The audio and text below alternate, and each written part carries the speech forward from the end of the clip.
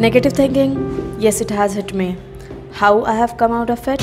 Not by watching any kind of videos, but by doing something. By thinking things, by not sitting dumb in the corner of the room, counting endless selfies and likes from others, by not asking people for sympathies, by not asking people for time. After a series of encounters, I have decided to change. I decided to change myself. I decided to write that to-do list. I decided to eat that right fruit. I decided to be in the now. I decided to not please other but myself. Now I'm a better person, a better version of myself, a more responsible, disciplined and a focused soul. Why? Because it feels good. Feel good not for others but for me. From this moment, I will sleep on time, I'll eat on time, I'll exercise, I'll write journals, I'll read books, travel twice a year.